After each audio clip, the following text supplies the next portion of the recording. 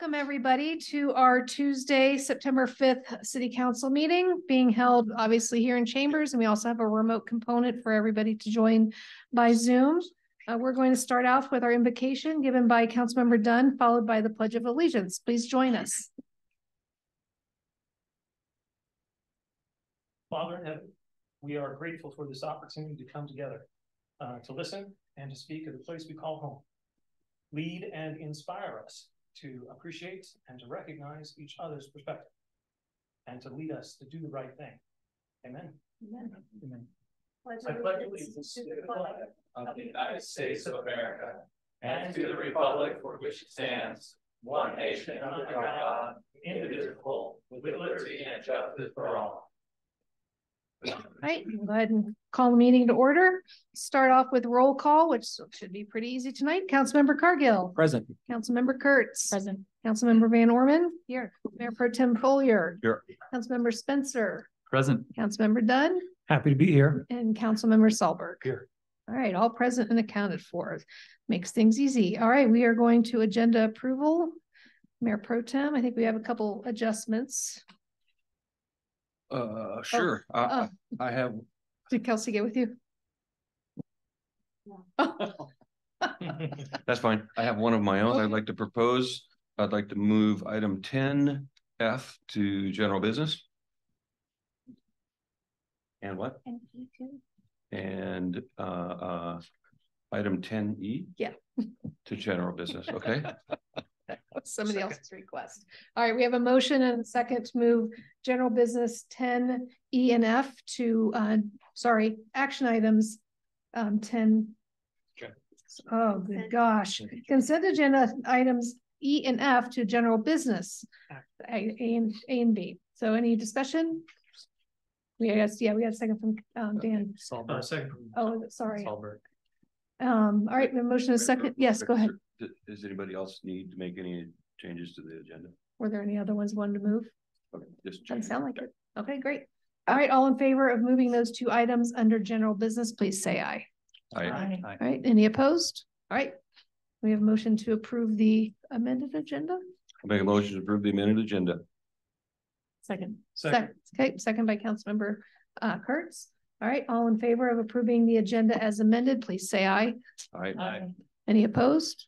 Okay, motion carries 7-0.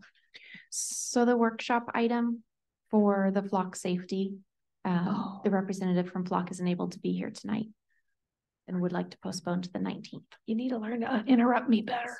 All right, We have an updated agenda. yeah. So do we need to remove it from the agenda? Yeah. Okay, I'll make another amendment to the agenda, removing item 9A flock safety. We have a second. We have a second from Councilman Van Orman. Any questions? Not hearing any. All those in favor of removing workshop discussion 9, please say aye. Aye. All right. Do we need to reapprove the amended agenda? Okay, good. We're good. We're good. All right. Thanks, John. All right, we will move on to citizen comments. So for those here in Chambers, we do have some comment slips. I never know if they're yellow or white over there on the table next to Deputy Chief Morgan. If you can fill that out and turn it in, we'll get you on the agenda here for citizen comment. For those online, if there's anybody wanting to make a comment, please send a note to Jacob in the chat. He's our meeting host and he will let me know. Just a reminder that citizen comments are limited to 3 minutes. They are comment only. If there's something we need to get back to you on, we will make sure we have your contact information. So do we have anybody here in Chambers? Nope. Do we have anybody online? Okay, just a reminder, there's another opportunity at the end of the meeting.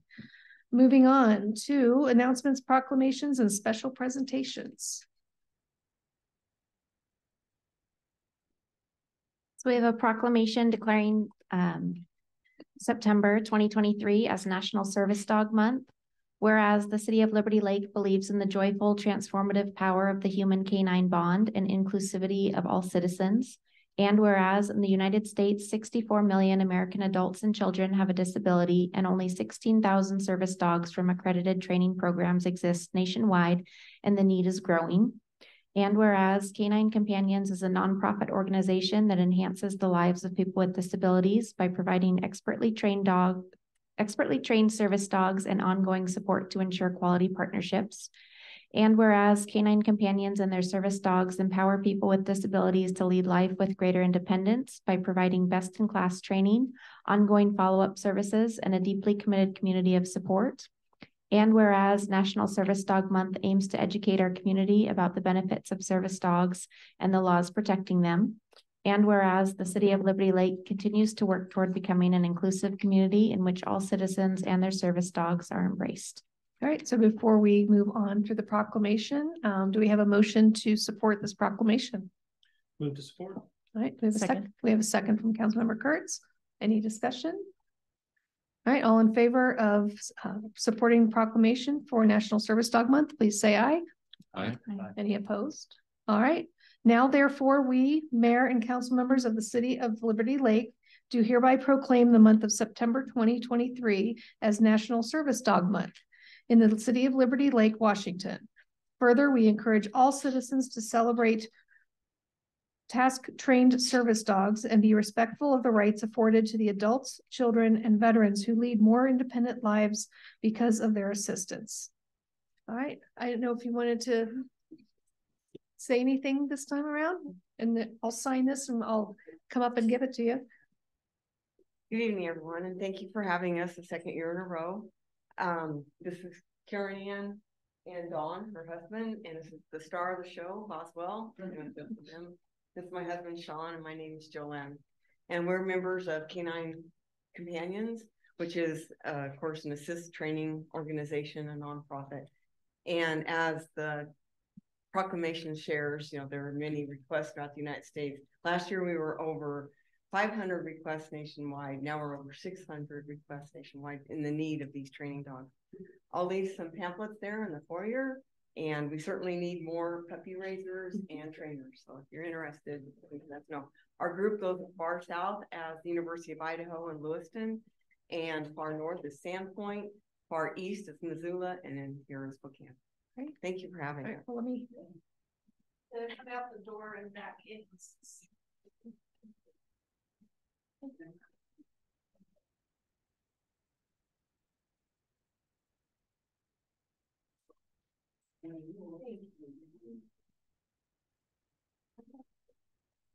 Well, thank you guys for recognizing this possible.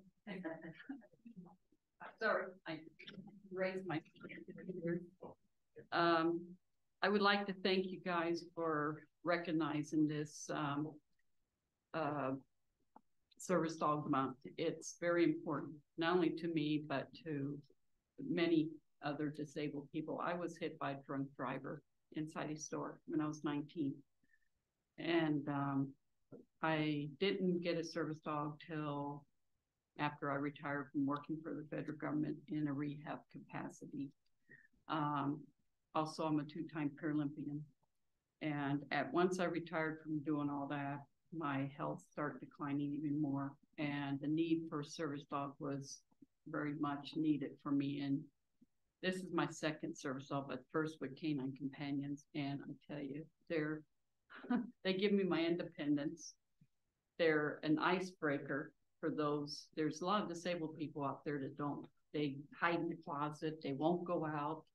They're afraid to show their disability or be around other people. Well, Boswell has been an icebreaker, but I've always been very independent anyway. But he's just great. He's been my partner now for 5 years. And like Jolene said, this is an awesome organization. And thank you guys again for recognizing. I truly appreciate it. Thank you. We appreciate you coming. So if somebody wants to get involved and be a puppy raiser, what does it entail? Loving dogs. She is a private person. And we have training and Have classes for them. it's a support group out of the area that I just shared, and you go there. And you can even volunteer or you can be a puppy sitter as well. Yeah. Like they do for Jolene and Sean, they do a lot of organization without them. gonna be, you know, they come to our parades, we hold our posters as we're marching in the parade. We march in a parade in Sandpoint every year for the 4th of July for the Lions Club. Also, they puppy sit, like they said, right now, I think they're puppy sitting one of the retired dogs. They decided the career change was better than being a service dog or guide dog or whatever. And so, but she still knows all the commands, and she would have been a perfect service dog when she didn't know that fear or didn't want to be away from the puppy races, actually. So yeah, it's wonderful organization. I volunteer now for it, and I go around and do things, speaking and open earth. I volunteer doing things, and that's another reason I'm there. I just wanted to come in person and thank you all. No, we appreciate you bringing this to everybody's attention. Yeah. Thanks for coming. I tell you, they're like I said, an icebreaker, and for many of those who were like felt that they had to stay indoors, and now those people go out and volunteer because they have their buddies time. Like if I drop something, he picks it up. Because I'm not supposed to be bending down. Because I've had 6 back surgery, so he'll pick things up if I drop them. He'll open and close doors. He'll take stuff out of the dryer if you want him to. Yeah, pull a laundry basket. You can open the refrigerator and get you something out of there. With you, like Sean's case, you might want a beer.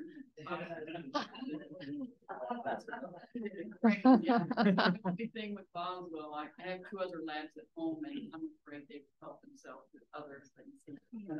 So, but they're, you know, they're great, and like him, he's an eye opener where I go to the doctors. He's better treated than I am as a parent. Thank God my doctors are animal lovers. So, but thank you again. Oh, thank you.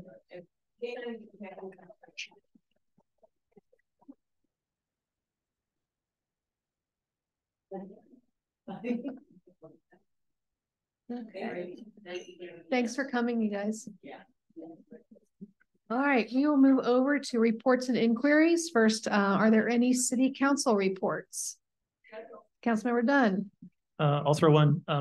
It was a great back to school night tonight for everybody at Liberty Creek and Liberty Lake Elementary. It was really inspiring to see all the kiddos and their families out creating community. So I just want to recognize that's a big part of what we do, as well as not to mention a Riverview Little League game out on our diamonds. And so tonight it was just one of these classic moments of summer here for us in the community. I want to recognize our work at the Symphony event also. The event from a week ago Saturday was, I think, appreciated by all. A beautiful day, beautiful weather, and just a great thanks to the city staff and all their support and the coordination and the action to present it in the community. I think it's something that's beloved by all of us. And then, not to slow down, next up is the Rim Ride this coming Saturday, as well as the city event we'll go through in the agenda. But these are all opportunities for everybody to get out and be a part of the community, to get to know your neighbor and to engage with those around you. So just really want to encourage you to get out there. All right. Anybody else? City Council? Councilmember Van Orman. Sure. We met as the Lodging Tax Commission on August 23rd. I think we've got some things coming forward to the council before the end of the year, which will much benefit not only creating more revenue for the 2 hotels that we have here within the city, but to also benefit more of the organizations that are on the receiving end. Great. We also have for Lions Club, the Leader Dog, which also is a service dog organization for the blind. So this is great that we recognized another entity for such a, with puppies all over the place for farmers market. Hey, you can't go wrong. And then also for October, we are planning on the bed races. Okay. So I'm hoping everybody wants to put a bed race team together to benefit the local community. 100% of our proceeds goes back to the community. What's the date for that? October 28th. More is coming. Right. Make a note of that. Okay. Any other council reports? Councilmember Spencer. This is more of an inquiry. I had somebody reach out to me and ask why we don't have barriers on the west side of Liberty Lake Road, south of Country Vista, And I didn't have an answer for that, so I thought I'd kind of bring it forward, and perhaps that's something we look at as we get into budgeting season. I know that's come up before, and it's been several years, and at the time, I was told there wasn't enough room. I don't know the engineering behind that, but it's definitely something, Lisa, if we can follow up on that and get an answer back, that'd be great. Thanks. Anybody else? All right, jump in the mayor's report. I will go through as quickly as I can, but a lot's been going on. So we've had a few more meetings with the Regional Homeless Authority. If you guys have been watching the news, obviously the Spokane City Council came back with lots of questions on it, as does the Valley. So discussions are still ongoing. Biggest question is, who's going to continue with the work? 3 volunteers. I think we're trying to get out of it by October, but doesn't seem that there's going to be an agreement to move anything forward before then. So more to come on that. We've had some additional meetings with Greenstone regarding mission. More of that will come later on in the city administrator report. Gave an update to the Rotary in the new Rotary room. It worked out really well. Great room to meet in. We're also having some discussions with Executech with regards to our 2024 support plan. Working with the SRTC Administrative Board on the 2024 budget for SRTC. It's a much easier budget to get through than ours. It was quite pleasant. Been interviewing for a couple of our open positions. I also had a really great lunch meeting with the CEO of AWC, Dina Dawson. There were also mayors there from Spokane Valley, Millwood, Rockford, Cheney, and Spokane, and a couple of the other AWC board members from Spokane and the Valley. We really were trying to, it was really nice, kind of putting all of the politics aside at that lunch and just talking about things that we really need AWC's help on to focus on Eastern Washington. And of course, public safety was one of them. Some very interesting discussions on that, especially from the communities who contract with the county. It's very interesting what they can and can't do. And, if they want, say, red light cameras or something, they can't have those because the county doesn't support it. So it was an interesting discussion. And we were also talking, obviously, about the homelessness, and as well as a possible waiver or grandfather clausing in the fire victims who lost their homes in the last month or so. Most of them were on natural gas or propane, and the natural gas ban was postponed from July 1st to October 1st, which will affect, unless it gets postponed again, it will affect these people trying to rebuild, and it'll make rebuilding more expensive. So they're already working on trying to address this with the legislature to either have it postponed for the fire victims, or, like I said, a grandfather clause. It could be semantics, right? It's a rebuild, not a new build. But they are working on that. And so is Suzanne Schmidt, representative for the 4th District. She had an update meeting about a week ago, and we discussed this. So legislature is already looking at that to help out those families. An upcoming GSI board meeting, GSI in the county, state of the county, SRTC board of directors meetings coming up. Mark and I are doing a follow-up with SRTC CEO Lois Bolenbeck, just to kind of do a yearly check-in on SRTC and our engagement. Spokane County Council of Governments is coming up this Friday. And what I'm really interested in attending the following week is the Spokane County Measure 1 briefing. Measure 1 is their 0.2% sales tax. I don't know if you guys have watched the news, but there was I guess an appeal, for lack of a better word, for their wording on that measure. So it was interesting. I've never gotten an invitation-only invitation. Usually we can forward things and, maybe, invite Mark to come along or Sean, but this was invitation only. So I will report back on that after that meeting. So I think that's it for me. And Mayor? Yes, go ahead. Do you want to push the Council of Governments event on Friday? Yes. Yeah, I mentioned that. Okay, yep. Sorry. Yeah. Go ahead. At the along with the opening of the Spokane County Fair. Yep. All right. City Administrator. All right. Thank you, Mayor, City Council. We got a couple of events and reminders to point out. As hard as it may be to believe, especially for someone like, say, my daughter, Central Valley schools are starting up again on September the 7th. And so that's going to change traffic patterns. And so be aware of that. All the kids are going to be going back to school. And this next item is going to affect it in a different way. We have our Kramer Bridge ribbon cutting on September the 9th at 10 a.m. Everybody should have that on their calendar. We're expecting several speakers. The chamber is going to MC that event. We're going to have a couple of tents out there with folks that are going to be reminding folks about bike safety and some other things. And so then after the ribbon cutting and the ceremony, we're going to invite people to ride over the new bridge. And then after the riders, the golf carters over the new bridge, north on Kramer, around the roundabout and Mission, and then back. And so all of that to open the new north-south connection for Liberty Lake, which is a great development. It's going to do wonders, I think, for traffic circulation and just the area in general. And so we're looking forward to that. It's been a long time coming. I'll take this opportunity also to remind everybody of the traffic signal there has been put into flash operation, which means that it operates as a four-way stop. And it's going to continue to do that until the early AM of September 11th. And so it'll be in flash certainly between now and the 11th, and it will be in flash on the day of the ribbon cutting. So keep that in mind. And we posted some information about the signal operation and what drivers should do in response. And we'll continue to do that to remind people. Mark, as a clarification, and I apologize, Lisa, if you had replied to my email. I didn't have a chance to check up this afternoon. The bridge will be open at that point with the four-way stop, correct or not? That is correct. Okay. So it will be open right after the ceremony, but with the four-way. That's correct. Okay. Yeah. But not until then. Right. Not until then.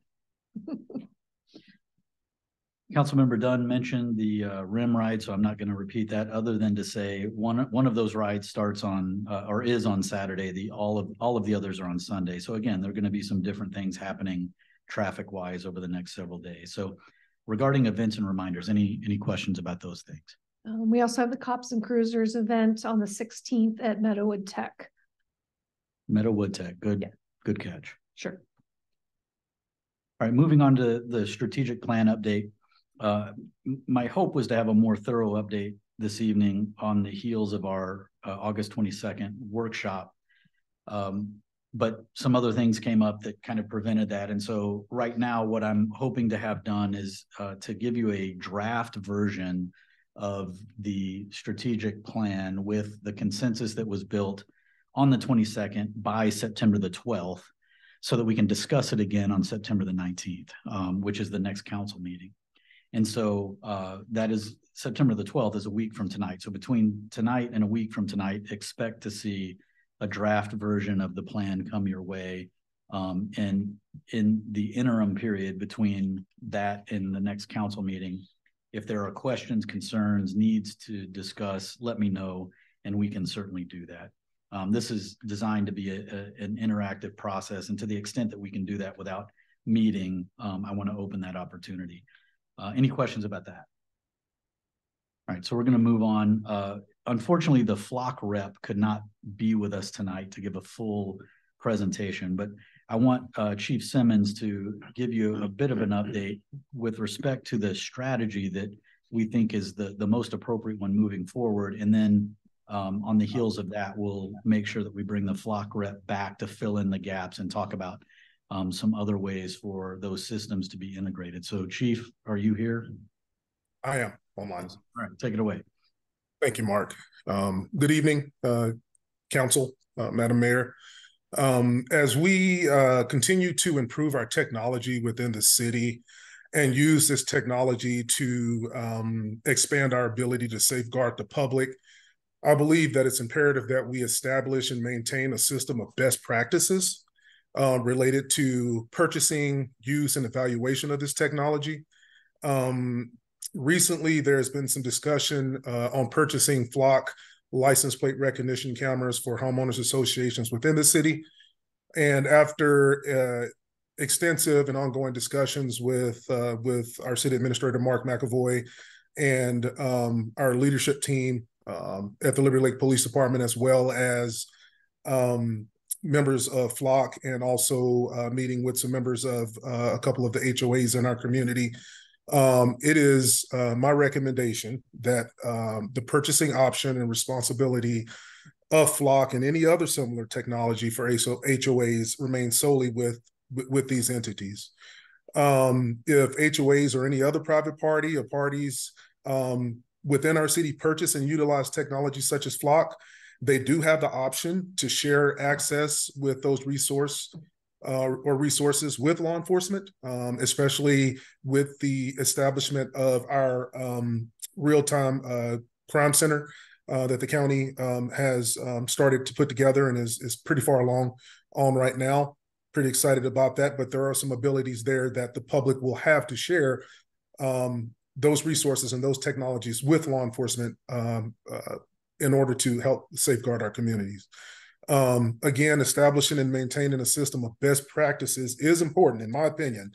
And I believe that it will establish a foundation of equity, first and foremost, within our community when it comes to private entities such as HOAs and businesses and other private entities, as well as help with information technology security and other securities that go along with having these resources and tools in our community, and other variables that's related to best practices in our day-to-day operations as a city.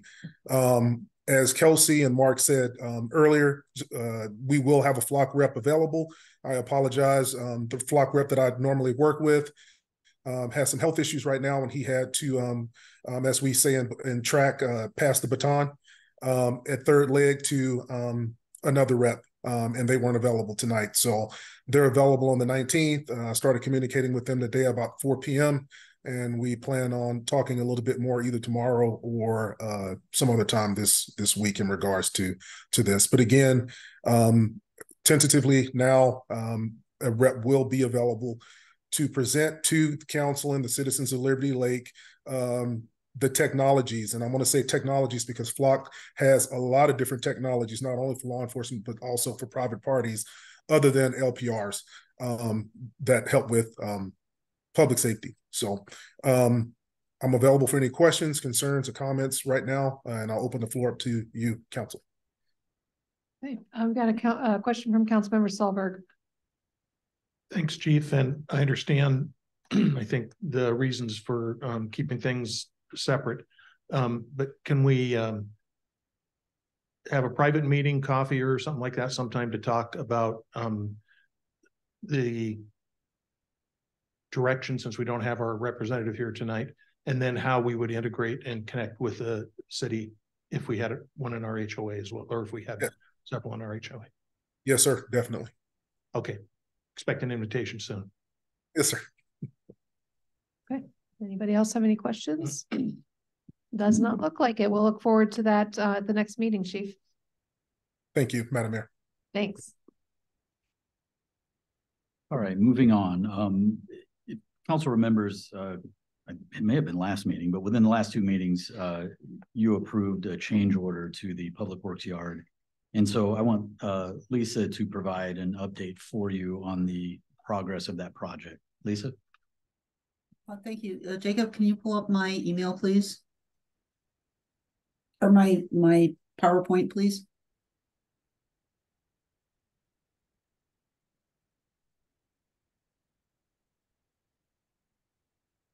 We're working on it.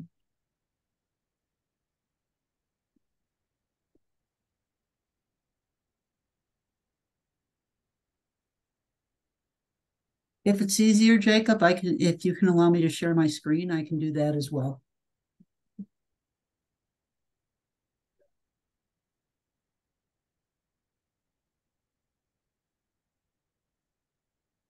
Here we go. Awesome. Thank you. Mayor, council members, just a quick update on the status of the Public Works building. Next slide, please. So we do have some work still remaining. The schedule right now is looking like the installation of bathroom fixtures will be completed in the next week to 2 weeks. Installation of the 3 exterior doors. We're anticipating delivery this week with installation by the end of next week. The HVAC for the office break room area and the inline exhaust fan, they're currently on order and they're anticipated to be delivered in mid-September. Floors, the sealing of the floors will be completed within the next 2 weeks. We do have to have a fire marshal inspection upon substantial completion. And we are looking at right now a possible move-in the end of September or the first week in October. Next slide, please. So just to give you an overview of the status of the finances on this project. So originally, Council, you authorized a contract amount of $1,911,988. That included both the shell for the building and the engineered mezzanine. You also authorized a staff managed contingency of $378,012. That contingency covers sales tax as well as testing and change orders that with a project of this magnitude there will inevitably be some change orders. And then at the last council meeting, you also authorized an additional contingency of $30,000 to allow us to proceed with HVAC for the office and break room area. So today, the total council authorized expenditure for this project is $2,320,000. Next slide, please.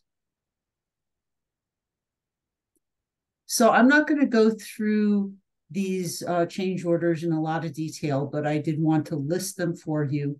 There was one that was voided. There was one that was a no-cost change due to a lack of availability.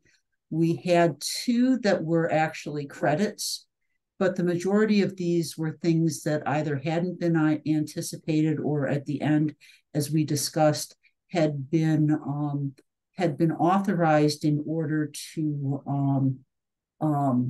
maximize the functionality, the facility once it had been once it was completed. Next slide, please. So again, your original contract amount was $1.9 million and change. The sales tax on the original contract amount was $170,167. You approved change orders to date with tax are $210,000 and change.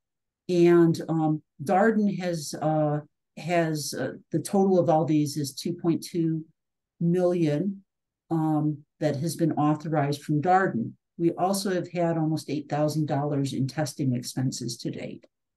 So the total authorized expenditure is $230,596 to date. Assuming we don't have any other change orders, we will have a charge for the fire marshal's inspection. That's not a significant cost. So again, council, you've authorized a budget of $2,320,000, and remaining contingency after all of the authorized expenditures to date is $19,000 and change. So that is kind of wanted to give you an update on where we were with the budget. With that, I stand for any questions. Anybody have any questions? I don't see any. Awesome. Well, thanks thank you for the update, Lisa. Thank you. Looking forward to it. I've purposely stayed away because I want to see it when it's finished. It's getting very close. Yes. All right. All right. So moving on. As most of you were there last Thursday when we had Tuesday when we had the ribbon cutting for the Trailhead Clubhouse. And so we wanted to provide you with an update this evening on the progress of the restaurant. And so as all of you know, we have a lease with the Bentgrass Public House that was executed last December. And it's in good standing. The lease is not in default. It's not approaching default. We had a follow-up conversation after our last conversation with council with Bentgrass, and Bentgrass remains optimistic about the prospect of its opening in Trailhead in spring of 2024. So according to the lease, just a couple of other reminders, according to the lease, the rent payments for the restaurant itself begin either when Bentgrass occupies the space or on January 1st of 2024, whichever is sooner. And so at this point in time, it looks as though the January 1st of 2024 is going to be the sooner. So we would expect for rent payments to begin coming from Bentgrass to the city in January of 2024. In advance of that, the lease also requires that they begin paying triple net expenses in July of this year. So this past July, we've invoiced for those expenses, which are essentially internal maintenance or interior maintenance, water and sewer, and then electricity on a prorated basis or a proportional basis. And so there's no indication that at this point that Bentgrass is not going to pay those invoices.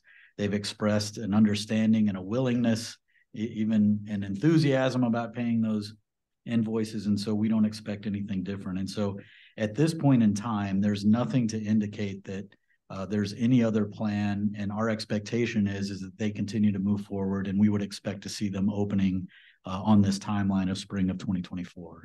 And so that's the information that we have to share this evening. And if there are any questions, we'll try to answer them as best we can. Okay. Does anybody have any questions for Mark? Okay. All right.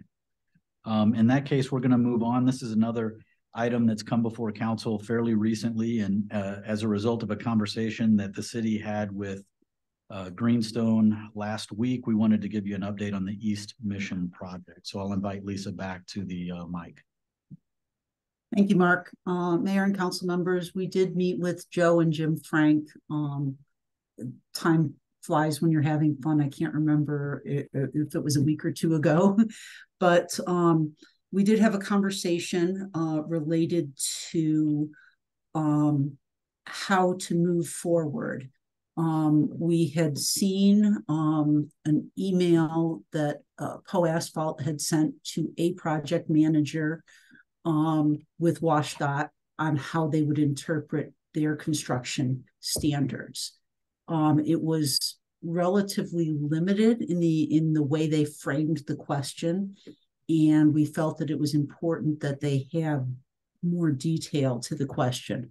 So we asked that question again of the project manager who had responded to Poe Asphalt's original email.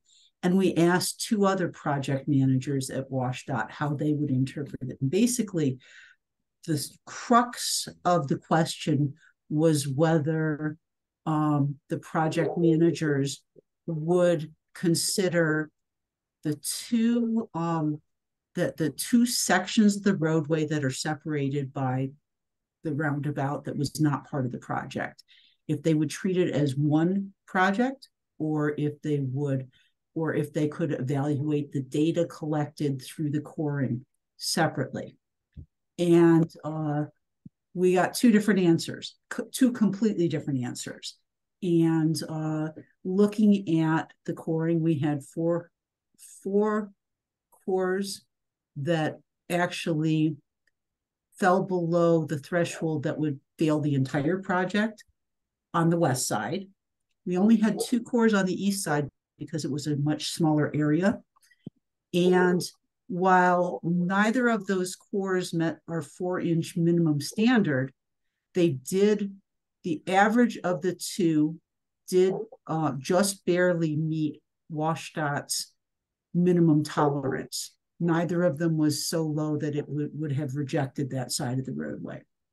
So one project manager said that they would have passed the west side, or passed the east side and failed the west side. The other project manager said that they would fail the entire project. We didn't get an answer from the third one, but we were left with the understanding that this was a matter of professional judgment. And so when we met with Greenstone, we had that very discussion. And we had the discussion about it wasn't matter. We knew all along that it would be very difficult to deal with the pavement thickness given the super elevation. It wasn't a simple, it's not a simple just do an overlay like we did on the west side, which turned out not to be that simple, but we got it done. It would be much more challenging on the east side. However, because we had hired parametrics to come up with the solution for the west side, we discovered two problems that represented safety issues. One had to do with the location of the bike ramp. And as you will recall, because the roadway is a foot narrower than what the plans had shown originally, it ends up that as the bike ramp, at the bike ramp, the bike lane is actually only 3 feet wide. It's at the neck of the roundabout. So I'm sure you all have the same image that I have of somebody on a bicycle getting clipped by the mirror on a honking big truck. And so that's the concern. Our minimum lane width for a bike lane is 5 feet. And that's standard. That's an AASHTO standard. 3 feet is substandard for sure, and it presents a safety concern. The other concern that we had is because the crown was not centered on this section of roadway and the striping followed the crown, we end up with a lane that is less than our minimum width, and it also problematic. So at the end of the day, what we agreed with Greenstone, what Greenstone agreed with us, is that they were willing to address the bike ramp, and they were willing to address the restriping. They also agreed that at the end of the project, with the record drawings, they would provide the documentation for the design deviation that we needed for the super elevation, which we've said all along that we needed. So those were the three determinations. We've talked to parametrics. Parametrics is very close to being done. The bike lane design or the bike ramp relocation is already done, or needs to be tweaked to finalize it. The striping plan is already done. And so we don't have yet a schedule from parametrics because the designer was on vacation. We should have that this week. Parametrics is going to provide us with the plans, and they will inspect the repairs as a third-party engineer, just as they did on the west side. And so we have an agreement in principle. We have not yet gotten the final design to Greenstone, but we have an agreement in principle on this approach. So with that, again, if you have any questions, I'm happy to respond if I know the answer. And if not, I'll find out the answer. Any questions? I don't see any, Lisa. Thanks for digging in on this and getting the other opinions. Thank you. All right, we'll move on.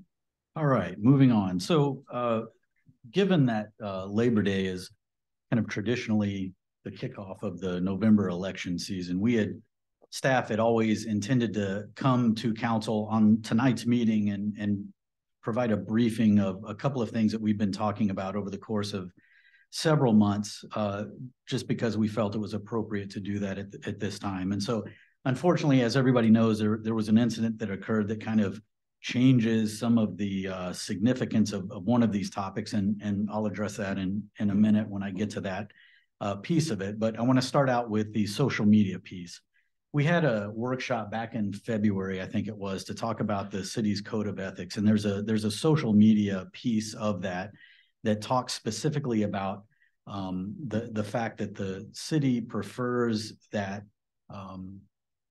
what it calls professional and it's talking about representatives communication, and it's talking about using publicly owned versus private accounts. And I realize we have a mixture of both of those things. And the reason that I wanted to point it out again is because with the intensity and increasing frequency of social media communications, there is a burden of preservation on the owner of private accounts. And so I just want to remind everyone of that as we enter this season, that if it's not an account that is owned or maintained by the city, there is a burden of retention. And so just keep that in mind as you're using these various accounts to communicate, especially if it relates to anything with city business or that could be construed as a public record. And we can talk specifically about some examples of what that may be individually. I don't want to necessarily get into that tonight because you can go down 100 different rabbit trails. We had that discussion back in February and talked about multiple examples then. And so it's just a reminder at this point to keep that in mind, especially with respect to the retention requirements.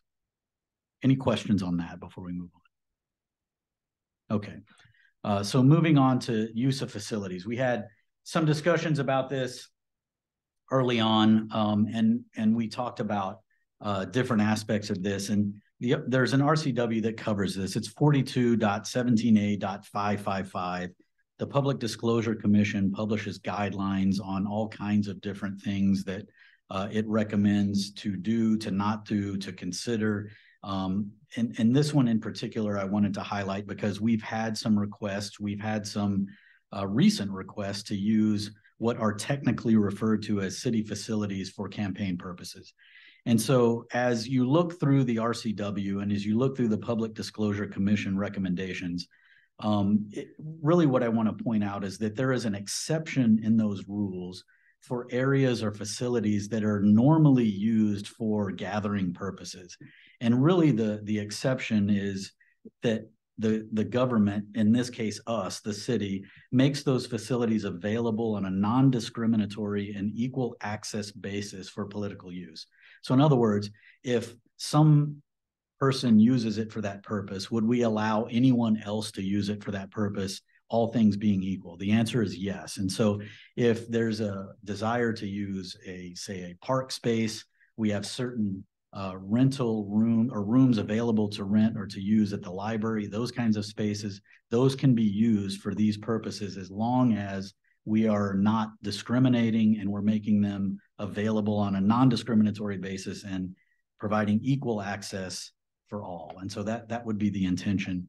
And so if there is an issue with respect to use of those spaces, we would fall back on this guidance from not only the PDC, but also the RCW directly. And so if there are any questions about that at this point, I'd be glad to address them and also rely on Sean's expertise in helping to provide detail. I have one question. Yes, Who sir. authorizes the exemption? The exemption is authorized in the RCW. So RCW 42, what was that again? It is 42.17a.555.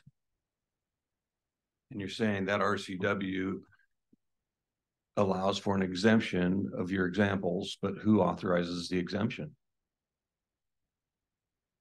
So the exemption is there in the RCW. And so we would be allowed. So it calls out specific facilities? No. I haven't read it yet, so that's why I'm asking. No, it talks about exempting the prohibition in the cases where there is a not. So basically what it says, I'll read it to you. It says this is coming from the Public Disclosure Commission. It says RCW 42.17a.555 does not prevent a public office or agency from making facilities available on a non-discriminatory equal access basis for political uses. And so the prohibition does not eliminate us from making those facilities available for that use if we make it available in a non-discriminatory way, providing equal access to everyone. So you could read that as it doesn't prevent it, but it doesn't authorize it either. It's not required, is what I'm saying. Correct. That's right. Yeah, it's not requiring that we do that. Right. So who would make that determination? Well, essentially, the city has made the determination that if someone asks to use the park for that purpose or the room available at the library for that purpose, we are not going to disallow that use as long as we keep it available for others who may have a similar request. Okay. And it's my understanding that has been a long-standing practice. Okay. Any other questions for Mark on that one? All right. Talking about political signs, we have a development code, city development code, chapter 10 or title 10, and the specific section is 10-3E-5A10, and it is specifically called political campaign signs. Been a lot of talk about this recently, and I'll get into that in just a minute, but essentially signs promoting or publicizing candidates or issues in an election may be displayed on private property with the consent of the property owner. That's straightforward. And then signs shall not be located on public property within public easements or within street right-of-way. And so that code is what the city is enforcing. And in order to enforce that code, we typically use the Scout data layers that show the property lines. The reason that we use that, and it's not perfect, but the reason that we use that is because that's the most objective source that we can use to define those property boundaries. And so what I will tell the council is that up until this point, the city, meaning currently, the city does not have a proactive code enforcement program, meaning that most of our code enforcement is done based on request, based on complaint.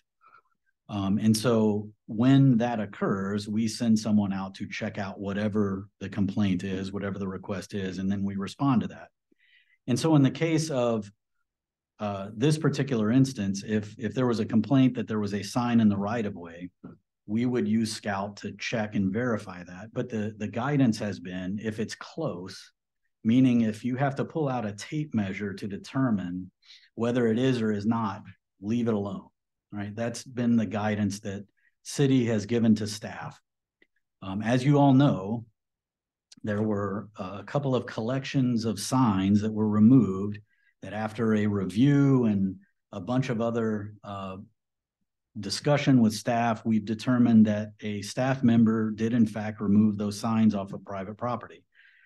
That was done with essentially a mistake, a misunderstanding that individual had of the instruction he received, and did not go back and verify, in this case with Scout, what those areas were, specifically whether they were on private property or right-of-way.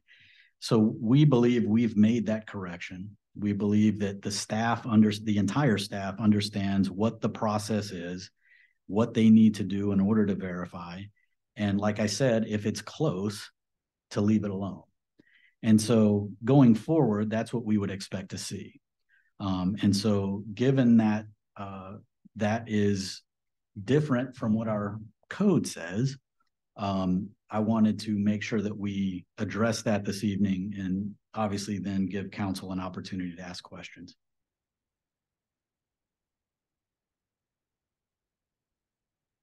Nobody? Councilmember Cargill.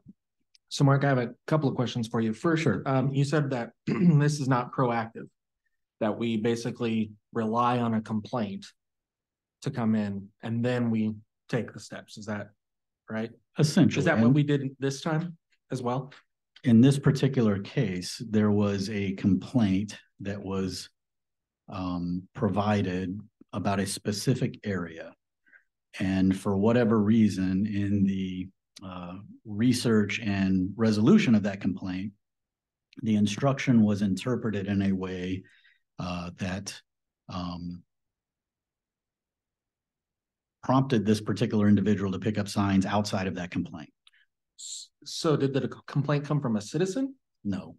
Yes, ultimately, yes. But someone outside of City Hall? What I'm trying to determine is where did this complaint Okay. A resident, yes. Okay. Second question I had is, and I think it's important for the public to know this. You talked about the employee who did this. I'm trying to figure out why the employee told us originally that they didn't remove the signs when we asked them multiple times. But then when the video came back, then they said, okay, they removed the signs. Right. I think that, and it's hard for me to answer for someone else, but I believe that the person believed when they were answering the question that they had followed the instruction that they were given and didn't believe they were answering incorrectly. They believed they were answering the question correctly. It was only after the wider conversation occurred that that realization was proven to be not accurate. So the question wasn't, did you remove the signs? It was, did you not measure or? No, the question was, did anyone remove signs from private property? Essentially. Okay. Because that's what we had been told happened. And that's what we were trying to find out. Because our original belief was that we were not the ones who went out and did that, because we only had a complaint about one area, and that area was confirmed to be in the right of way. And so there was no reason to believe that anyone had done that. And so that's why we asked the question in that way. Now, I didn't personally ask the question, but that's how supervisory staff asked the question. Okay. Anybody else? Councilmember Spencer. Yeah, my first question was, what was the instruction that the supervisor gave the employee? You said the employee misinterpreted it, but what was the actual instruction?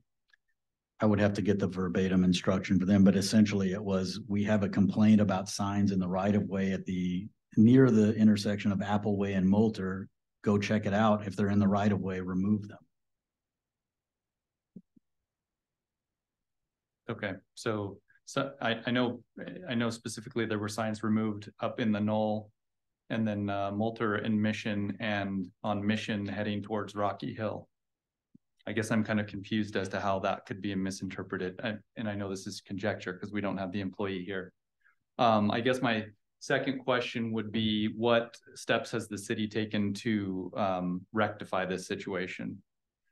Now, like I mentioned before, we've made sure that we have reinforced the process with all of staff so that there is a clear understanding of what the process is, what it isn't, and how you confirm if there's a suspicion that you have a conflict or you're not quite sure whether a sign is on private property or in the right of way. In addition to that, like I mentioned in some email communication, we've taken a specific corrective action in the individual case that's consistent with our personnel manual. And so we believe that that is going to be effective.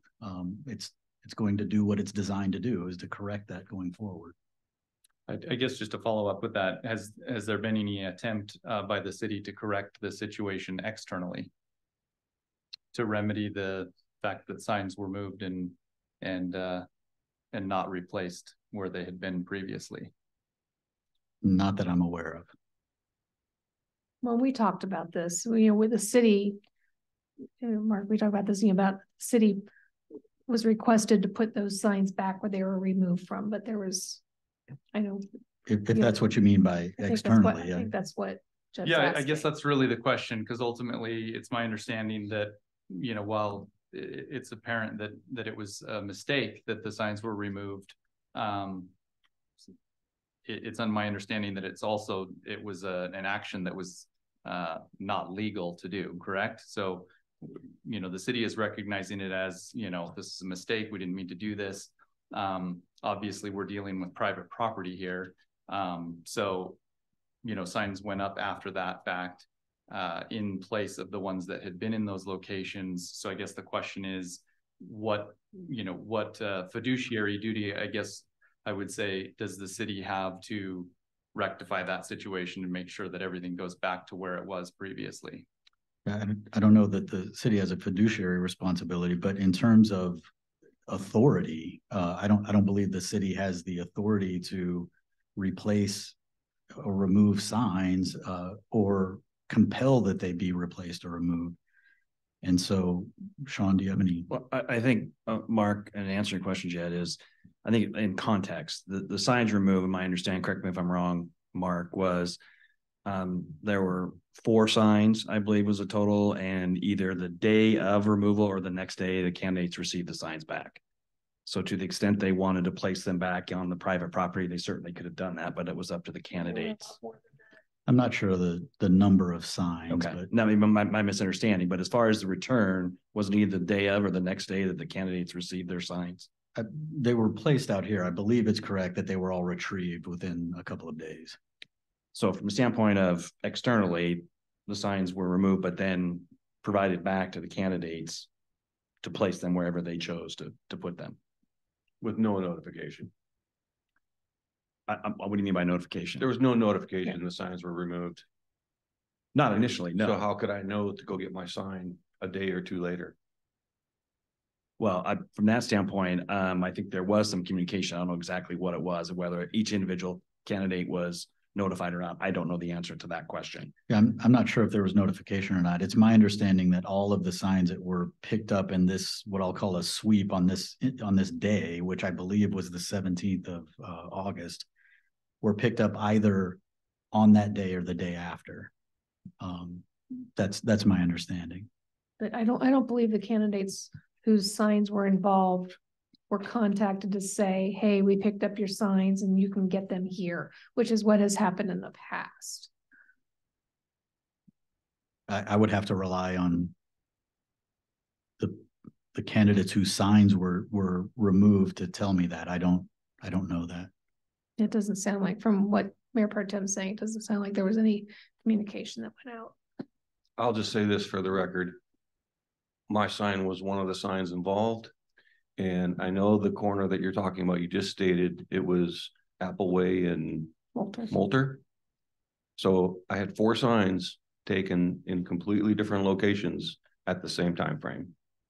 So nowhere is near that intersection. And no phone call. I understand probably not a whole lot's going to happen over that. And understand that you're not willing to assist with replacing the signs. Fine by me. But for the record, there was 4 other locations at the same time frame. I think at a minimum, we need to figure out what's still out there and let the candidates know that the signs are there. Out there in the enclosure? Yeah. Okay. Sure, we can do that. Go ahead, Councilmember Kurtz. I mean, to that end, I understand that there was a mistake that happened, but as a candidate, which I feel like some of this discussion is bordering on whether it's a conflict of interest for us to discuss this as candidates here. But I saw this stuff on Facebook, which leads us back to probably needing to bring the social media policy back up and put that on agenda sometime soon. And I called to find out what happened to the signs. And I came down here and I found 3 of my signs next to the dumpster. And I didn't even have a sign in one of those locations. So I don't know where the signs came from. No harm, no foul. They'll get put up where they're supposed to be. I assume that they were taken down because they weren't in the right place. So I think that there is some personal responsibility for us as candidates to go ahead and take care of that ourselves versus relying on city staff to go out and fix a problem that I don't think, like you said, have the authority to do that on our behalf as candidates. So again, I just, now we're asking people to go out and look at the dumpster. When you guys leave tonight, go look at the dumpster, find out if your sign's there. That's what I did. And I would encourage us all to do that as well. I think we spent a lot of time on this, and I understand that there's been a lot of negative emotions out there in the social media world. But there is some personal responsibility to take care of our campaigns ourselves. And I would just ask that all of us do that individually versus, again, spending a lot of time in city business on stuff that I see that there's some overlap between it being our responsibility to talk about it here, but then also a conflict of interest to continue to talk as candidates about our signs here. Any other comments or questions? Go ahead, Councilmember Dunn. I'll just venture to say that I'm resolute that city staff should not be entering private property to place political signs, even if it isn't a replacing gesture. I just don't think there's any role for city staff to do that. Thanks. Great. Councilman Kurtz. Just one last thing. I'm not going to take anybody's signs down. If somebody's sign falls down, whether it's the candidate that's opposing me, whether it's anybody else, I'll put your sign back up when I'm out there. I'm not here to take down anybody's sign. I'm not going to, hopefully nobody that supports me would take down anybody's signs, but I hope that we all have enough courtesy for each other that we're not out encouraging or stealing or moving signs. I don't know that there's that kind of shenanigans going on in the community, and I hope that there's not, but I wouldn't be a part of it. Okay. All right. Anything else, That Mark? concludes my report. Okay. All right. So we are moving on to Community Engagement Commission. Robin, welcome. Good evening. Good evening, Mayor and council members. I have no signs. So what I'd like to do is have we'll wait just for a minute. There, the PowerPoint. Okay. Tonight I'm going to present through a PowerPoint. And we've been busy, and in August, we had 2 important milestones and benchmarks to meet. So one of them is the ordinance said need to provide a report to the mayor and council no later than the August, and it needed to have the components of, they said past activities, and I noticed I called it accomplishments. If we could go to the next page, please. There we go. So in that report, we put as an introduction, and we called it accomplishments, looking at our 2024 expectations and plans. And then that fulfilled the obligations of putting the criteria of the ordinance. We had another important accomplishment to meet, and that was our budget, and decide what we would spend it on, how much we needed, and how much we needed to request. We combined them both into one report, and then put some exhibits of some of the things that we've done. Some fun stuff. I like fun. So that's what we were busy with, and we met that obligation. I was able to file that with the city clerk. I think it was August the 25th.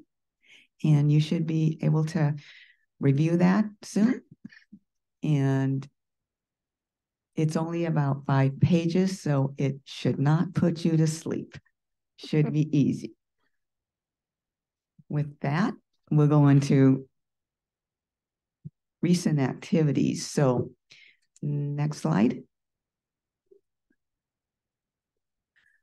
So we have constant representation at the farmers market, barefoot in the park, golf cart parade. Those are just some examples, trailhead ribbon ceremony. And I think that that's been good for us to have that out there and understand the community.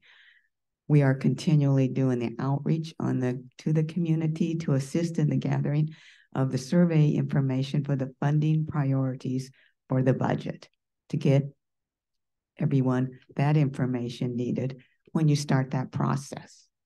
Of course, we continue to have our CEC monthly meetings.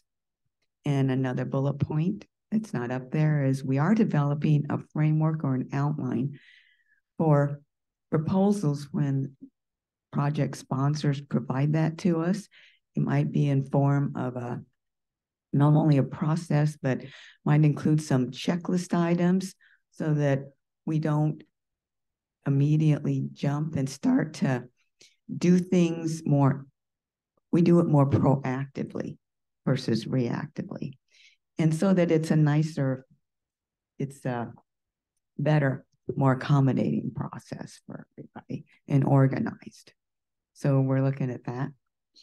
And we appreciate the mayor and the city council having the workshop with us. That helped us incredibly. That's going to help us now as we continue through for this next year on even our goals, how we approach things, and thank you. So next slide.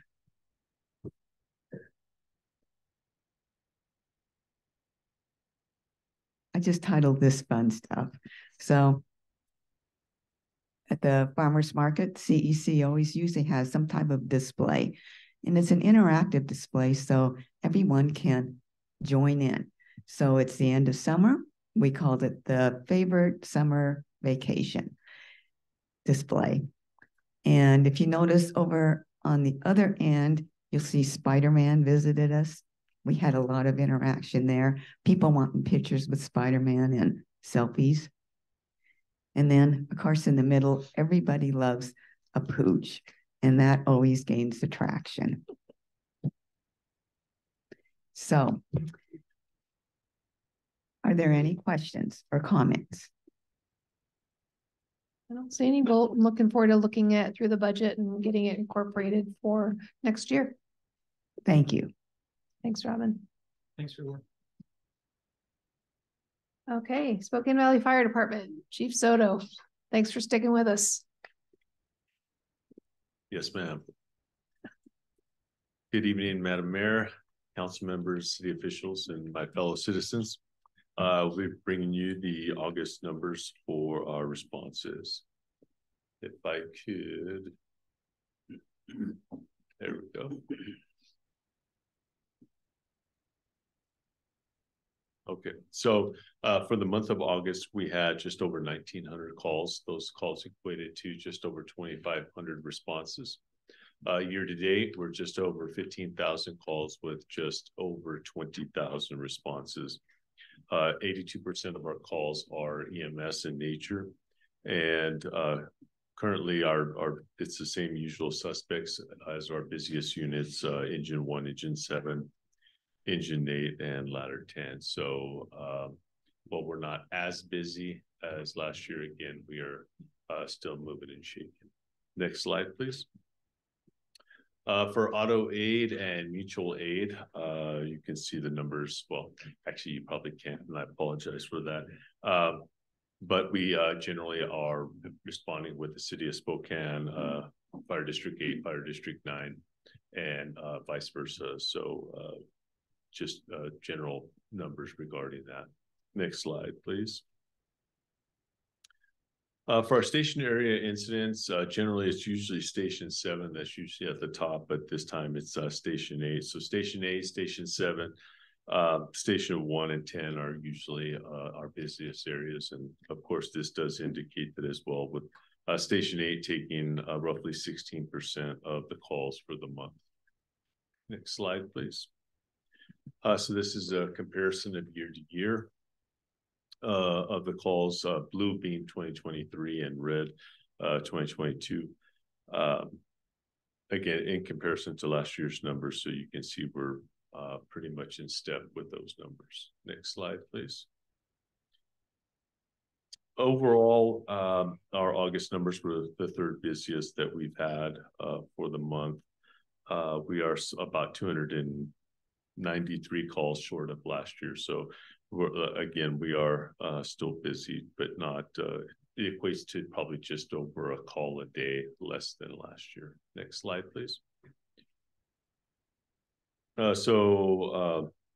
Numbers wise, we're 1.9% lower than last year's numbers. However, while our EMS numbers have dropped off a little bit, obviously our fire numbers have gone up, and we've all been experiencing that, seeing that on day-to-day, family, friends, and in the news. Next slide, please. So this is specific to Liberty Lake. So for the month of August, we had 97 calls. Of those 97 calls, 82% or 80 of them were for EMS, with 55 of those being advanced life support, so requiring paramedics. We did have 3 fires plus a brush fire. However, they were all minor in comparison to what we had going on with the Great Fire and the Oregon Fire. Next slide, please. Year to date, we've had 855 calls. We've had 80% are EMS in nature.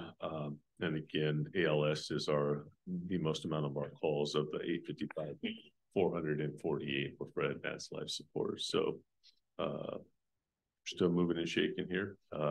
That is my report for this evening. Do you have any questions? Yeah, go ahead. I just have one question, Chief. Yes.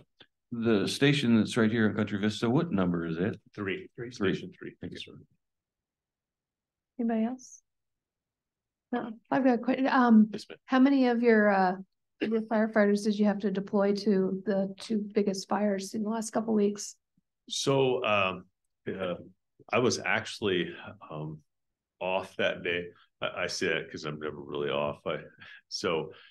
Obviously when I found out what was going on, I rushed back here and did a all call back for everyone, all my personnel. And so we staffed an additional 3 engines, a ladder, and 3 brush trucks.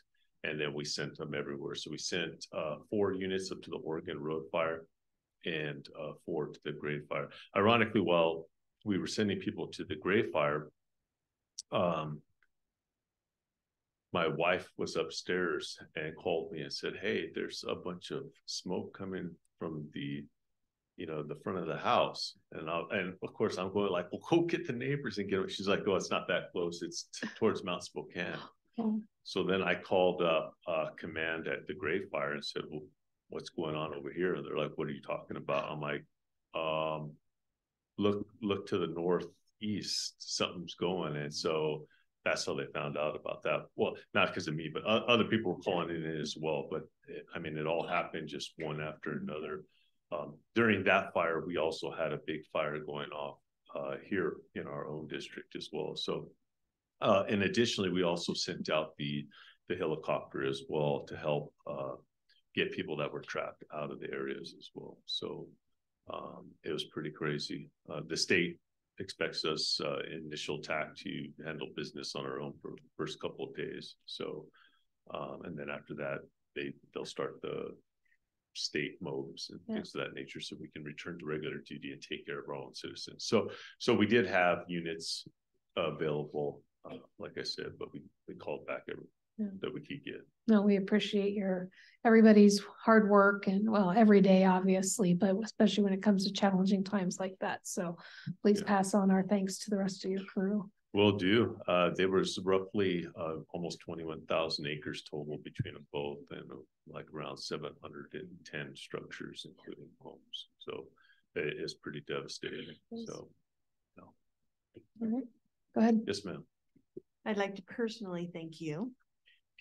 We have my father-in-law's place that passed away in January up Oregon fire. And it was roughly, according to the app, about 1,000 feet away. So we dropped everything and went up there for phase 3 and picked up all of his memories. And luckily, thanks to the helicopters coming in and dropping, you'd say so many places. Thank you. Yeah, well, those ones weren't ours. That was the DNR, and they did phenomenal. Ours was specific to just trying to get people out if we could that were stuck. But certainly, my guys, all just came flooding in, and we were just shipping them all. And that was just the units, so that doesn't even count the overhead. So sending a chief officer to go help run this, and a chief officer to go help run that. So they all did awesome. Everybody, D8, D9, the city, everybody stood up and helped out. So it was incredible. Great teamwork. When they're turning away volunteers and they're saying, "Hey, stop giving us water," I was like, "Wow!" I mean, we were like, "Hey, we have a shower trailer, we'll bring it." They're like, "Just stop," So that was great to see that the community stood up and helped each other out. So. Yep. Okay. Thanks again. Yes, ma'am. All right. Yes, all right. Liberty Lake Sewer and Water. Nada. Thanks for coming. Evening, everyone. I'll be really quick. Couple of things. We have a building expansion that's going to go on through the end of the year. Not nearly as exciting as your facility expansion, but our little tiny one's going to keep going on. If you have any business at the sewer district, this door's to the left. There's a little sign it's over on the side. Now that the rains have come back and summer is over, people are turning their sprinklers off. I'm happy to announce that we have only 3 remaining cross-connection backflow prevention folks that are out there that haven't actually complied yet. So we're working on those last 3. We'll get them done, I hope, or their water will get turned off. The large development to the east of us that everyone's asking about, we had some issues with sewer services we were going to provide for that. Here's what I'm talking about. It's the Marine RV. Oh, yeah. Yeah. So just to report to you all, there were some issues with what sewer services we could provide. We aren't set up to take in largely concentrated, chemically treated sewage, like you'd come out of a black water tank in an RV. So we had to work with them on that. I think we've come to an understanding of what we can and can't take. So we can take some of their stuff, but not all of it. They're gonna have to pump it out like the other folks do at the campground. And then I didn't do any research on this had I known these conversations would come up, but two quick map things. One is on the issue of Liberty Drive and the guardrail. People have talked to me about that before too and said, why doesn't the sewer district do something? Most of that land is not sewer district land. There's a little tiny piece, I think, and even that has the setbacks that are required. So it's not an issue with the sewer and water district wanting to not do anything there. It's sort of out of our hands as far as I understand. And the other thing I would say is if anybody sees any political signs on district land, please let us know, because that's not something that we do. So I don't know exactly where some of our property lines are too, over by the highway where the well is. But if anybody sees any not appropriate, that's not something that we would support one way or the other. So just let us know. Any questions for me? Thank you. Thank you. Okay.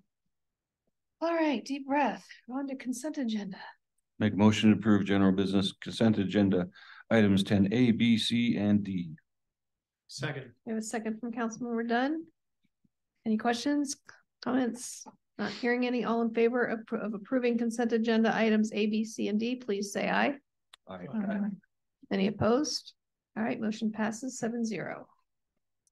General business item 11-1, I'll call it. Okay. I'll make a motion to confirm the mayor's appointment of Charlie Jenks as a voting member of the Planning Commission. Second. We have a second from Councilmember Sahlberg. Any questions? I thought he was going to be here too. I thought he was going to be here. Lisa, I don't see him on Zoom. We just, so he was recently appointed as an adjunct member. Tim Olson stepped down, and then Paul Brown moved out of the city limits while he's still very local.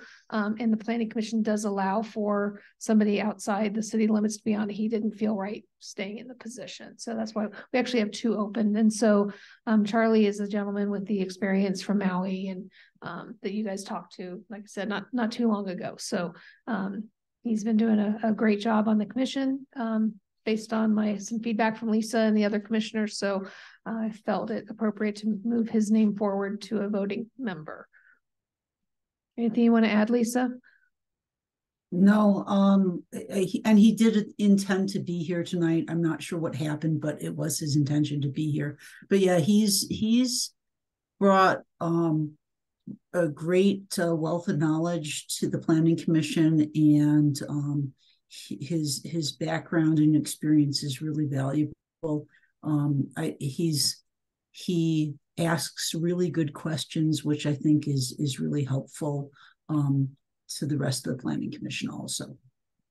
Great, thank you. And just to remind everybody, even if you're an adjunct member, you usually end up voting anyway, because usually somebody's missing. Just as a reminder. So anybody else have any questions? Yeah, go ahead. Just congratulations. That's great that we're having him on there as not adjunct, but a regular member. But when it comes to consent, I always think that a planning commission or anyone being put onto a commission really needs to be, for the public to know that they're coming on. Yeah. Well, and like I said, we've been putting everything under consent and then having people at the meeting ask what to be moved off. So, and again, I was under the impression he was going to be here too, but hopefully he's a little fresh in your mind from a couple months ago. Yes. All right. Any other questions? All right. Not hearing any. All in favor of confirming the appointment of Charlie Jenks as a voting member, please say aye. Aye. All right. Any opposed? All right. Motion passes 6-1. All right. Next one. Make a motion for general business item 11-2 to authorize the award of contract in the amount of $1,086,060 to Judge Netting Mountain West for the replacement of poles and nettings at the driving range, and authorize the staff managed contingency in the amount of $65,200. Second. Oh, sorry, you, Kenny. I couldn't hear. Second. Okay, thanks. Second from Councilmember Kurtz. All right, I'm sure there are questions and Lisa is at hand to answer any questions. Go ahead, Councilmember Follier. 2 questions. First one, I didn't see anywhere, and I might have missed it, but I didn't see anywhere in the contract the cost to remove and dispose of the existing. And do you have any idea of a timeline, how long the range would be shut down for it?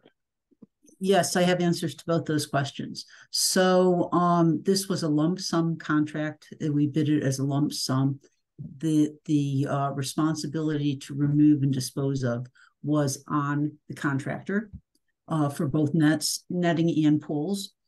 So there is that. With regard to the timeline, so we have given them a period from October 1st to March 31st to replace them. They've got 60 working days, but they do get to pause it due to inclement weather. We wanted to get this done while with the least impact to golf operations. Talking to Kurt Ecker, who is the principal with Judge Netting, he indicates that his lead time, if this is approved tonight, his lead time is about 2 months to get the poles. So he's anticipating that he's going to be starting in November. So that's the timeline. He has no concerns about being able to complete it before the March 31st deadline. Any other questions? I guess I go back to the removal and disposal. Does it need to be part of the contract? Because on the base bid, it only talks about installation. It was part of first of all, there was an addendum that was issued where that was clarified, but it was actually incorporated into the bid specifications. And you can actually see it on the plan sheet that it is their responsibility to remove those. Again, it was not broken out as a separate cost, and because it was explicitly part of the bid specifications, it can't be removed without a change order. And if you change order it out of there, then we're going to have to rebid it because somebody else may have had a better bid proposal had they been given the opportunity not to have to dispose of them. I'm not looking for that. I'm just, and I believe you, Lisa. It's just, I don't see it here, but you have something that says they'll do it, correct? In writing? So yes, so that it's part of the, did you look through I didn't provide the whole bid packet because with all the plans and specifications, because it's like 86 pages. Understand. But the contract package. That's okay. I'll take your word for it. Just checking. All right, next question. I think Councilmember Cargill had his hand up. Thank you. Lisa, a question for you, and then maybe it's a question for Kyle. What are these poles made of? They're made of aluminum. They're metal poles, steel poles. I'm not, the engineer specified them. I'm not. They're going to be a lot. The reason why I'm asking is basically just to confirm they're going to be a lot better than the wood ones that we have there now. Oh, absolutely. Absolutely. And they are designed. So the design for the poles and netting, we have 80-foot poles on the City Hall side, 60 feet on the Arboretum side, 40 feet on the golf side, with each of them designed to be able to extend an additional 20 feet if we find that's necessary over time. Okay, so that leads me to my Kyle question, and that is, I know this is the question we keep coming back to. Do we have any indication from our insurance company that 80 is going to be enough on that one side? Yeah, so we've brought them along this entire way, and consistently we've heard from them that this is going to meet what we need. And if we continue to see issues, then that is something that we have to address down the road, but they are covering this in full. Okay, great. Thank you. Okay. Anybody else? All right. One last comment. go ahead. I just want to say I'm pleasantly pleased at the price, because there was a conversation in this very room that was 2 to 3 times more than that number at one point. So well done. Thank you. Anybody else? Not seeing any. All in favor of approving general business item 1, where'd they go? The award the contract to Judge Netting. All in favor, say aye. Aye. All right, any opposed? All right, motion passes 7-0. All right, next.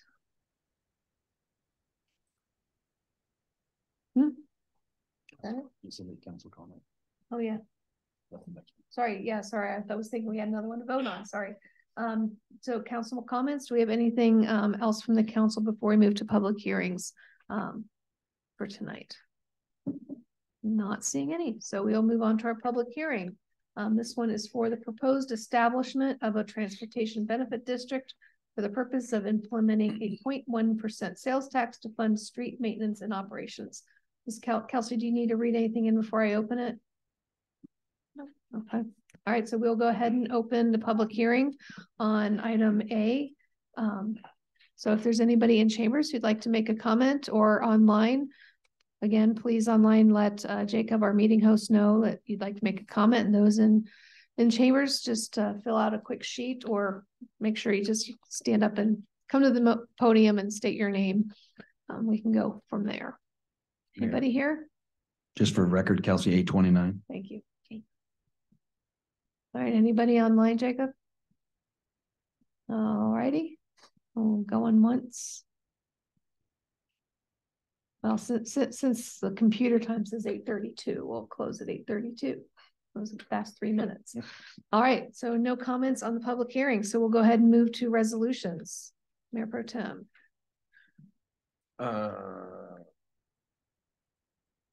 Yeah, okay. Sorry. Make a motion to approve resolution number 23-250, resolution of City of Liberty Lake, Washington, authorizing Spokane County hearing examiner to serve in the role of hearing examiner pro tem. Second. We have a second from Councilmember Dunn. Should I read the title? Yeah. Okay. Resolution number 23-250, a resolution of the City of Liberty Lake, Washington, authorizing Spokane County hearing examiner to serve in the role of hearing examiner pro tem. Okay. So do we have a motion and a second? Do we have questions about why we're having to do this? Yeah, go ahead. Sorry. As I read through the original document with the City of Spokane, it was dated December 2nd of 2014, and it refers to an hourly dollar amount. If we maybe revise this agreement to 2023 pay scale? So yeah, so I'm going to let Lisa answer that. There's a reason, there's a specific reason why we're having to go this direction. So I'll let her give that background and answer your question. And I have a second question after that. Yeah, so the answer is no, it has not been updated, and the hearing examiner has honored those fees. Wow. We won't complain. I'll shut up. Thank you. Next question. My next question is, can anybody speak to the reasoning for being in an agreement with this? Well, I guess I know the answer to that. Okay.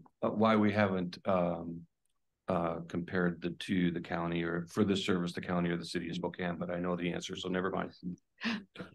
And the reason we're having to do this is with regards to the public hearing for the Greenstone appeal to the charges on the containers.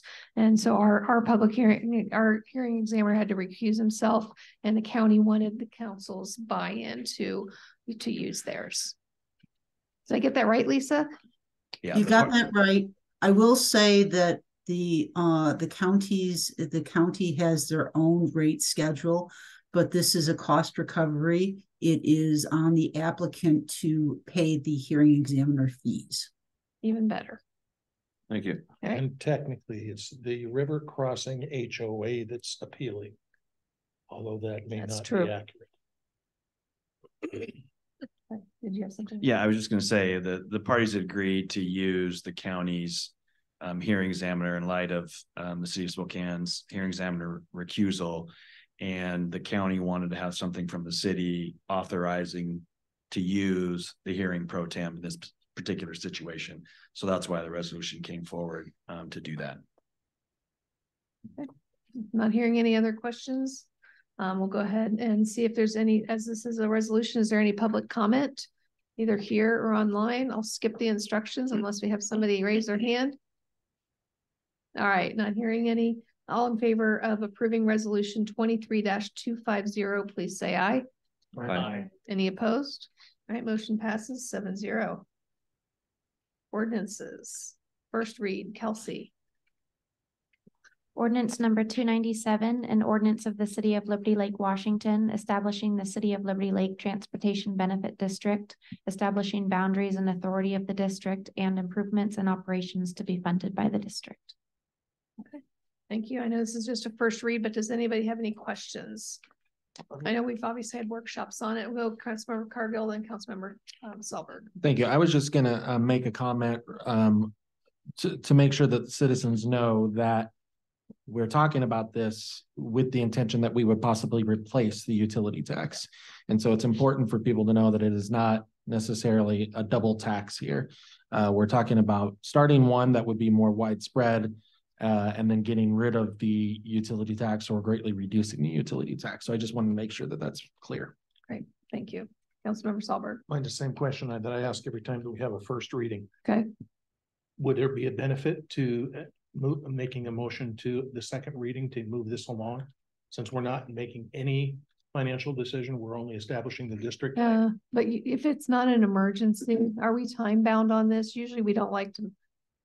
So, no, the answer is no, we are not time bound at this moment. It's up to council on whether or not the subsequent action that wasn't going to be considered tonight was, as everybody knows, council review and vote on the implementation of the 0.1% sales tax subsequent to the adoption of the TBD. But I'll leave that for y'all to discuss. Yeah, I just traditionally, unless it's an emergency, we so the typically exigency that I was considering is that are several people sitting in this room that are going to be running for office, And if we could get this part out of the way, it wouldn't necessarily be a part of their questions that they have to answer, because everything that is on social media is a misrepresentation of what this is. Yeah. So understood, but and that's up to you guys to decide, but personally, I think that needs to run its course and let people give them the due time between now and the second read in another meeting to ask their questions. That's just my personal opinion. Anybody else? No, I would agree. If there's not a time limit, then I'd give citizens another opportunity to weigh in, not that we've heard any yet. So because there will be another chance for public input at the second read. Okay. So can I add something? Yeah, sure. Just so anybody listening to this later is clear, this is an ordinance to establish. It says nothing about any action items that are to follow, correct? Correct. Right. Yes. Thank you. Yep. That just gives the option of later doing it. Okay. If there's no more questions, and we'll move ahead. We have no emergency ordinances. We have a introduction of upcoming agenda items. And I'm just catching up on this from having been gone from the last meeting. Looks like we have a pretty full agenda on the 19th. Is there any of those? So it looks like we got the flock safety already moved to there. Tiff and Lift. Kyle, are you going to be ready for that? Where'd you go?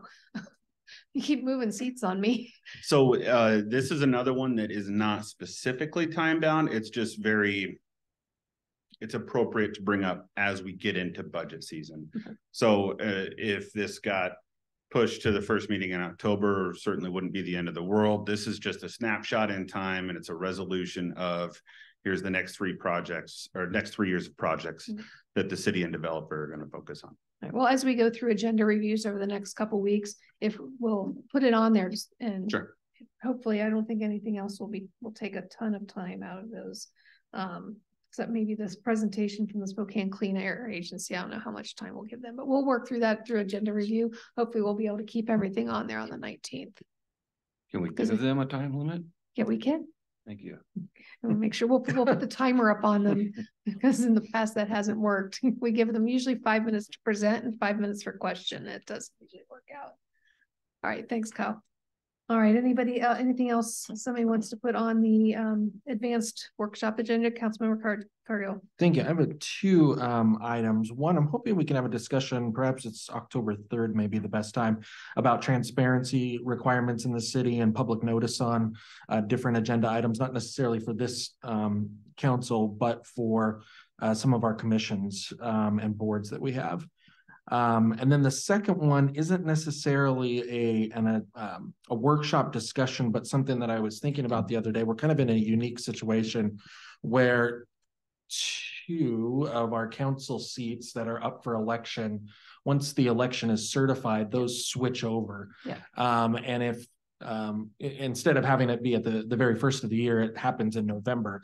And so I'm wondering if we ought to work back from that time frame to get the budget completed, so that if we have new council members who are coming on board, the very first vote that they have to take is on a brand new budget that they haven't done really anything about. Yeah, and actually Mark and I have worked through that quite a bit. So what the plan is, let's, assuming that those positions, it's very clear on election night that it's not close.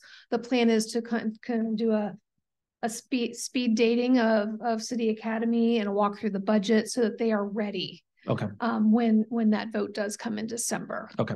Lots of one-on-one going through the budget separately with them and whatnot, whatever it's going to take to get them ready. Okay. All right. So probably need a little bit more clarity on your request for the other one, but we'll get together with you on that, and so we can put the appropriate title on it. All right, anybody else? Councilmember Kurtz. I mentioned earlier the social media code of ethics policy, and we've talked a lot about social media tonight. This has been a TBD agenda item for 2 years. I first brought it up in September. Well, we brought it back earlier this year, but we didn't do much on it. But we have not completed the work, I think is my my point. And I do think that it is timely that we do complete the work. And so I would like to talk about this sooner rather than later. Okay. All right, as I know you had a small committee and then it kind of yeah, and then we got new staff. We got there's been a lot of reasons, but we need to move forward. Yeah. Okay. I'll hit you up on that maybe later this week. And we still have it on there. We'll take it off of February 21st and put that on there. All right, anybody else? All right. Not hearing any. We are back to citizen comments. One more shot. And if there's anybody here in chambers or online who'd like to make a comment, if you're online, shoot Jacob a note, our meeting host, and he'll let me know. If you're here in chambers, just raise your hand. Do we have anybody online there?